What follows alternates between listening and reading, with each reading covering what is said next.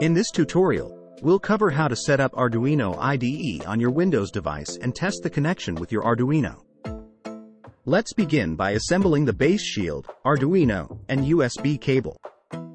Take the blue base shield and attach it to the red Arduino board, like shown.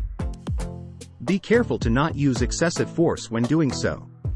Then, plug the micro USB end of the USB cable into the Arduino.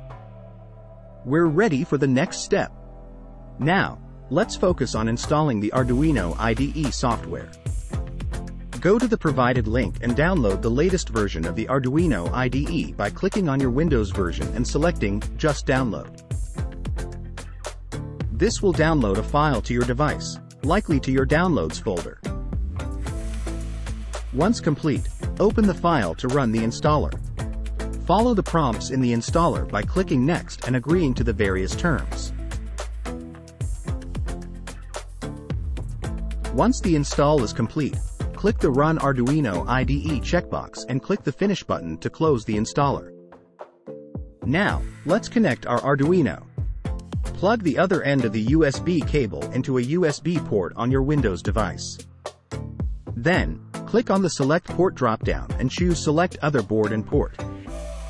This will open a pop-up where you can select the Arduino Uno from the left menu and identify the correct COM port from the right list. If you're unsure which port to use, simply unplug and replug the USB into your device to see the newest COM port in the list. Then, click OK. Now, let's run a simple test to make sure we can upload code to our Arduino. Go to File, Examples, Basic, Blink. This simple program will make the LED on the Arduino board blink.